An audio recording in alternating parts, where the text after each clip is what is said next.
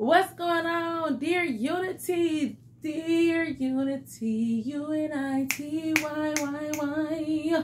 U-N-I-T-Y. Okay, so check this out. This is Dear Unity. So public service announcement. I know I say this in all of them, but this is a video diary. So it's nothing that I promote. It is something that I just basically get on video because I don't like to write in a diary. So instead of journaling, I just basically turn on my camera and I talk about different things I'm going through, or how I'm feeling, or what I plan on doing, just that type of thing. So if you cannot say that's cool, go check out anything else on my page. Please subscribe. You know, it's versatile things on here, so check it out. But yeah, anyways, it's nothing that I promote, so let's get into it. So today is July the 31st, 2022. At that, I might add, let me see, I think the last time I did a Dear Unity, I want to say it probably was like July the 1st, if that. But so the update, oh my god, and I'm not even gonna lie, I wish I started doing this more often, but sometimes I be literally mentally and physically drained, and it just takes a toll on me. So I did write down like a couple of notes that I probably need to go over, that I said I want to talk about, so I can remember. This was my mindset at the time. So praise dancing. So anybody that know, I have been praise dancing since I was younger, since I was a legit, you see what I'm saying, like since I was like little. And I had stopped for a while. I actually stopped once I had my daughter, my oldest daughter, London. And then, like, it's crazy and bizarre because I danced it on Easter. And then I also just recently danced for this youth dance explosion that we had in my church. And I feel so, I ain't gonna lie, I always be like, man, I'm finna retire. But I have to understand, that was like therapy for me when I was younger, like dancing. Like I don't box myself into one dancing. So yeah, you might see me jigging on some videos.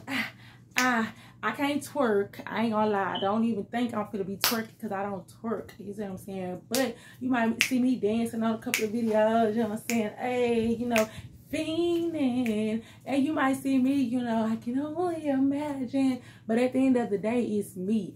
So it was such a refreshing to do the dance, and I put it on my YouTube channel, so go check it out. It was so refreshing for me to look and see how far I came. And even the song that I had did this particular time, first of all, it was my grandpa's favorite song. It's called I Can Only Imagine. And it's crazy and bizarre because I did, you know, when I was younger and I used to dance and stuff like that, I was self-taught. So a lot of times, yeah, I know I felt the words in the song, but it means so much different once you get older and you do things, because your mindset is totally changed on a lot of stuff. So yeah, it's up there and it's stuck there. So okay, what I was about to say. Okay, so yeah, so I'm gonna keep on, you know.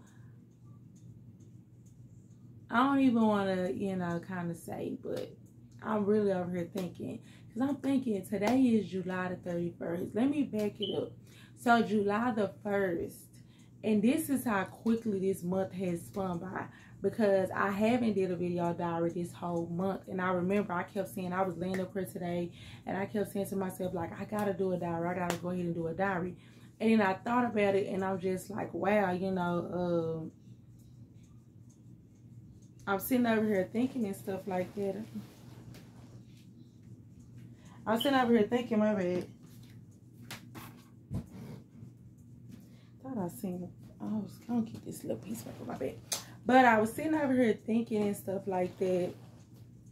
And July 1st was an eye-opener for me. I had found out some information about a person that I was, you know, close to, and it really did put me probably in you know, just in a different type of mind space for over 2 weeks. And I really wanted to point that out in this video because I wanted people to understand, like, I have never been the type of person, I give everybody the benefit of the doubt, but I always go with your intuitions. You know what I'm saying? Like, don't ever let somebody make you believe or make you feel like that your feelings is invalid, or don't basically stand on what you say. You know what I'm saying? Like, if you have a suspicion, or if you feel a type of way, this goes for a family member, or associate, or friend, a job, or anything. You know what I'm saying? Like, if you have a feeling about something, and if you go to a person, or if you have a problem and you try to get a solution to it, and then a person try to shun you away, or try to make it seem like that you're being over the top and overreacting, please detach yourself away from that. Because anything or anybody that care about you, they will never think that you're being over the top for wanting clarification. The problem is that a lot of times people are not real. You see what I'm saying? Like, they rather for you speculate. And that's so crazy to me, because, you know, we always be like, man, if you got something to say, or if you feel some type of way, you need to go ask the horse. But when you ask the horse, when you ask the source, the person who does it, then they tend to not want to, they tend to either lie about it, or they tend to just flip it on you. Anytime you're in a situation, if a person try to flip it back on you to make your feelings feel invalid, or they try to shun you off, please detach yourself from this situation. And I'm talking about, this goes for friendship, relationship, jobs, anything. Because regardless of the fact, you're not feeling like that because you're crazy. You're not feeling like that because you're being over the top. You know what I'm saying? Like, that is literally your intuition telling you that something is not right. And you guys, I'm just being so real with y'all. That's so crazy, because July 1st really took a toll on me, because I had found out some information about a situation, and it really did put me in a mindset of, like, terrified. And it wasn't nothing per se towards me and what I got going on, but it was just the outlook of how I felt about this person. And it was kind of like, man, like, you can lose somebody's trust, and you can lose, like, a lot of respect for a person within moments. So I'm just over here now thinking, like, ooh, like, this is a sign to be understanding. Then you guys have to understand, when you see the signs, or when you are giving confirmation on something, detach. Stop arguing. Stop going back and forth. Stop sitting up here trying to get your point across. Don't even feel the need to sit up here and justify or go in on that person to let them know how you feel. Leave it alone. Because people are so crazy these days, to the point where I be having the mindset of, people dang near kill you when it comes down to you being exposed to their truth or the real them. And you have to be careful, because in this day of time, you know what I'm saying, like, you'll be thinking like, oh, that ain't nothing. I'm finna tell this person this, and that, and I'm finna put them on blast and this, and that. And next thing you know, that's your life.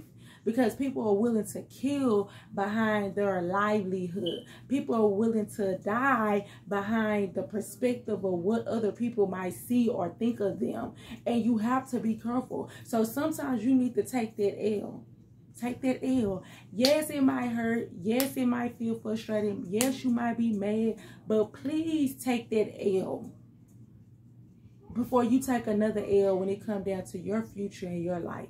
So walk away.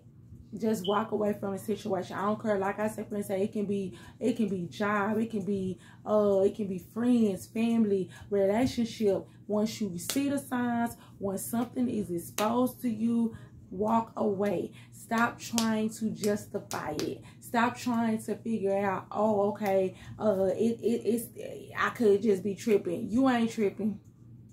You ain't tripping.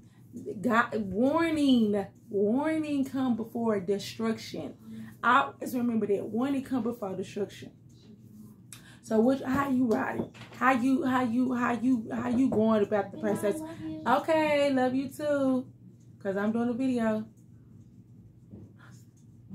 That's my baby. See, my babies love me. And they ain't even gotta go to sleep because they summertime. But hey, yeah, that's just crazy because I'm over here thinking like how this whole month went by fast, and it's all because I literally probably was so caught up into some stuff that was exposed to me, and it kind of really distracted me. It's funny because I seen something today. They said, man, July just came through and didn't even put their purse down. They just, what's up? I'll holler at y'all. Bye. You know what I'm saying? And left. So, anyways, okay, so my next journey, I'm finna wrap it up because, yeah, I feel like I'm rambling. But, okay, so the month of August is finna come up. So, bam.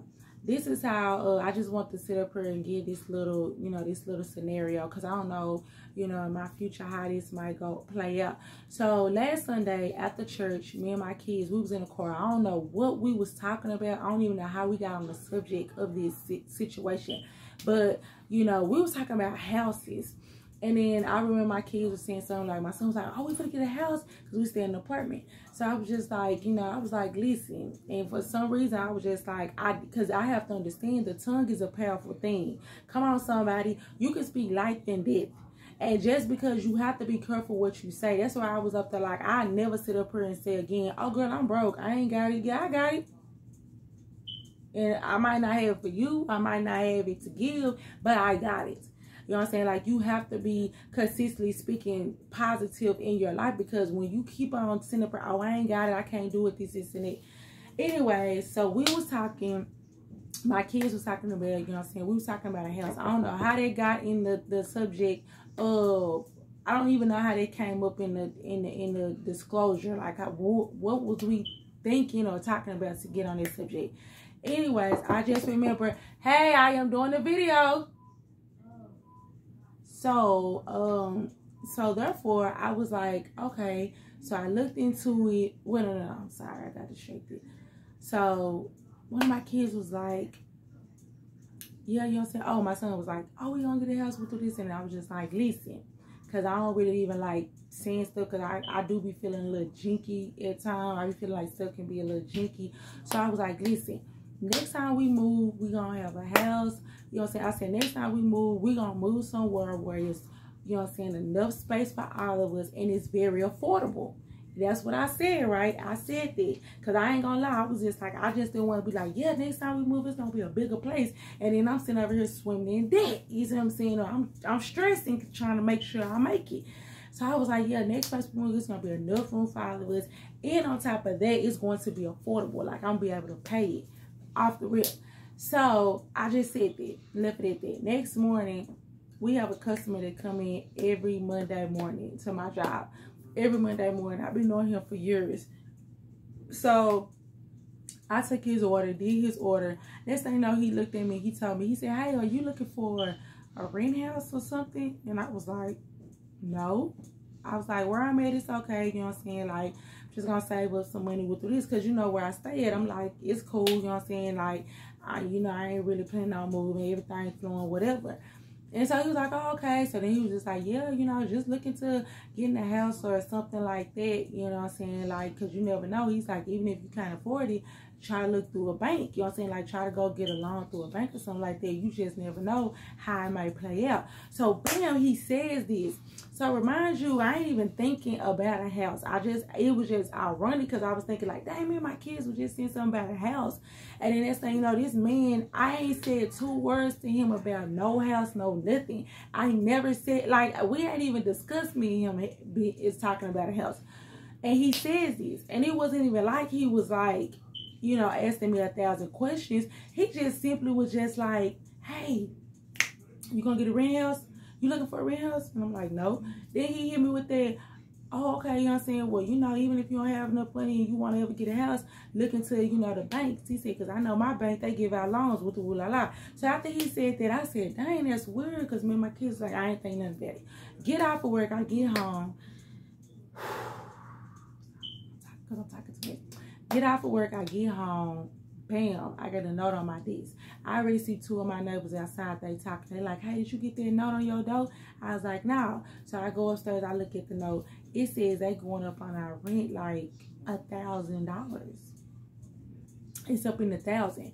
So I was like, what? Like, what? So we outside, you know, I went back outside. Me and my neighbors, we talking, this and that. We just, you know, talking or whatever. So boom, you see what I'm saying? Like, we finished talking, and you know, of course, they're in there, like, cause let me tell y'all something.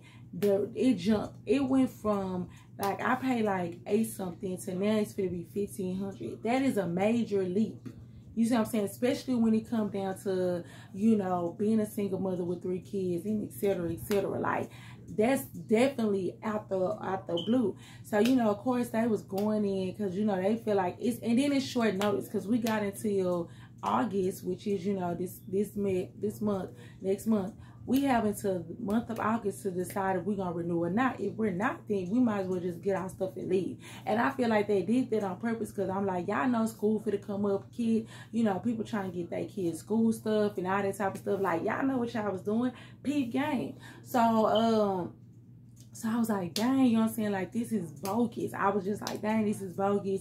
You know, my neighbors was like, man, we need to go down and we could do this and that. Then I sat up here and said to myself, like, dang, this is crazy. Just told my kids Sunday. It's Monday. The man came in and said this. Now I'm dealing with an ultimatum. And I don't know how some people is, but I know how God do me. I get so comfortable in situations. When I get comfortable, I get comfortable. You know what I'm saying? So therefore, I feel like God have always had to, like, basically dangle something or like force me out of a situation for me to finally leave. Because I would consistently stay if I'm not, you know what I'm saying, if I don't shake it up. And I hate to be like that because that procrastination that I speak on, that falls into that category. And then at the end of the day, it's kind of like, that's not a good thing. You see what I'm saying? Because I could have been tried to see and save and stack or whatever. So now I'm dealing with an ultimatum where Marine is going to go up. And I know for a fact that I couldn't probably afford it. Because let's just keep it real. If I could afford it, or if any of these people over here could afford it, they wouldn't be staying over here where I'm at. You see what I'm saying? Or you got people that don't even have a car. So what makes you think that they can spend $1,500 on rent? But where I stay at, it is definitely like a tourist site. Like, it's like a lot of people that like come down here, they party. It's like, it's a good location. Now, the area might not be just all of it, but the location is perfect. So what they're really trying to do is, you know, basically get everybody up out of these apartments so they can turn them down and remodel them, and then get the people that they want with the money so they can charge sky high. So that's why I was up here saying, I started thinking, I started telling God, I was like, you know what, God, at the end of the day, you know what I'm saying, if it's meant to be, then, you know, I'm not gonna stress. The whole time I'm still not stressing. I'm still not worried. And I'm not even gonna lie to you guys, like, I should probably be worried. But at the end of the day, I can't. Like, I'm not even budging. Like, I'm just like, okay, you know, with this. And then I was even trying to tell my neighbors, I'm like, listen, if these people want y'all out, they're giving y'all ultimatum. They don't care next month. Once it come down to that renewal of the lease, it's either you gonna sign it or you can get your crap and go. They not caring about that. So I was like, dang, okay, cool. So I'm over here pasting, I'm thinking. I ain't gonna lie, the first day, that Monday, I was like, really just, I lay down. I was like, man, then I had thought about it. I said, I'm not going to worry about it. I'm not going to stress about it. So, you know, of course, I got all my stuff. I started applying for these other locations. You know what I'm saying? Like these townhomes out there in a different area, stuff like that. Beautiful location. And so I applied for those. Some told me to go out there, apply. I sit up there, and it took me at least an hour to fill out the application, but I was determined. Like, I couldn't even sleep that night because I was like, man, once I get up and get out for work, I'm going straight to these apartments and I'm going to apply. So, because they had a waiting list and they got a waiting list, I'm like, here, I'm believing in God, so I'm going to push through. So, I'm sorry. Because I'm really trying to wrap this video up. Because I can't. So, anyways, I was like, you know, so I'm going to press through. So, then I talked to my I talked to my son. My son was actually, it's funny because he was trying to call his aunt a day before her birthday. And I was like, why are you trying to call her a day before her birthday? Anyways, he ended up calling her because he said he wanted to be the first person to tell her happy birthday. So he calls her, they chit chat. So then I get on the phone with her, we talking. I start telling her about, my situation. So then she sit up here and she said, Quee, why, you like, have you ever thought about getting a house? I'm like, what's up with everybody talking about this house? Like, what's going on, God? What did you try to tell me? You know what I'm saying? I just applied for some townhomes. But, Danielle said it was a situation where it's like somebody else talking about, hey, have you looked into these, have you looked into getting a house? And I'm like, well, right now, I'm not financially stable. I'm not this. I know it's going to take a lot. I know these people going to be in your business because I heard they go in. They want to be all up into your business. She said no. So she started telling me about a program that she was a part of. She was like, no, they help you. You know what I'm saying? She was like, listen, you guys, when I tell you that the blessing and the confirmation that my son had gave me, it was kind of like God was just pouring like something in her to like gas me. You see what I'm saying? Because she was just like, listen, this is some information that like reminds you my son is 8 years old, and me and her never like just really even talked about finances or nothing like that. But she literally was just like, man, before I got my house, she said I was staying in some apartments that really weren't up to par. But I looked at my kids. She said I had 3 kids because she got 3 kids, just like me, single mother, 3 kids. She was like, I had 3 kids. She said I was living in these apartments. She said, she was like, yeah, they was kind of based on your, she like, that was based on your income. She said, but I seen my kids growing. She's like, and I kept on saying to myself, I was like, I really want something bigger and better for us. So she said, I ended up going through this program. She said, I was making $8 an hour at racetrack. I went through this program. She said, I've been in my house. She's been in the house that she got with the program for over 12 years. And she's on a fixed mortgage. She said she owns that house. She said, this is my house. This is something that I can, go through, you know what I'm saying? Like, basically, this is something that I can pass on to my kids or whatever. Or even if I decide to go get another house or whatever, I can always have this house. And she started telling me the different type of things. She was telling me to look it up. And then she was just like, don't worry about your finances. Don't worry about different type of stuff like this, because this program helps you with that. And on top of them helping you with it, you know what I'm saying? Like, even, like the most labor you're going to have to do is probably go to a class. Probably have to, do like some community service and stuff like that. But at the end of the day, it's all going to work greater for her good. So, you know what I'm saying? Like, even when she was just like the classes, she was like, you got to think about it. The classes are going to be about finances and, how to budget and stuff like that. Something that you might need regardless, and, that can help you in the long run. So she telling me all this stuff, y'all. I'm hype. I can't even sleep at night because I'm all on the computer like, ooh. So, bam, the next day, I couldn't even go to work. I was just so excited. So then I get on the computer after I get out from work. I went ahead. I filled out the application at first. I ain't gonna lie. I did the pre-screen, and then they said, you know what I'm saying? They was like, oh, you don't qualify. So I was like, man, now I had refreshed the button. I said, Lord, look, don't do it. So I refreshed the button. I refreshed that button. Bam, you know what I'm saying? As soon as I refreshed the button, okay, boom, let's get into it. So I refreshed the button. I filled out the application again. Next thing you know, it said, okay, bam, you pre-approved. So, of course, you had to pay like a little fee or whatever so they could run the background checks and different type of stuff like that. So, right now, I'm just waiting on them to email me to let me know if I was accepted into the program so they can look over my information and see where do we go from here. So, regardless of the fact, I'm just telling you guys to keep trying. Like, I'm gonna keep an update because I really want to document this series. I'll probably even say something like, I might even start doing like a little series. But first, let me get into the list. You know what I'm saying? I'm praying that I get into the program. I'm praying that, that I can basically, document this process and stuff like that. I just hope everything goes, I know everything is going to go good. Period, poo. But yeah, I'm going to wrap this up. So this is Dear Unity. Today is July the 31st, 2022. And August is up next. It's tomorrow. Much love, much blessings. Everything is for the flow. Go hard or go home. We in here. Slacks. Dear Unifying.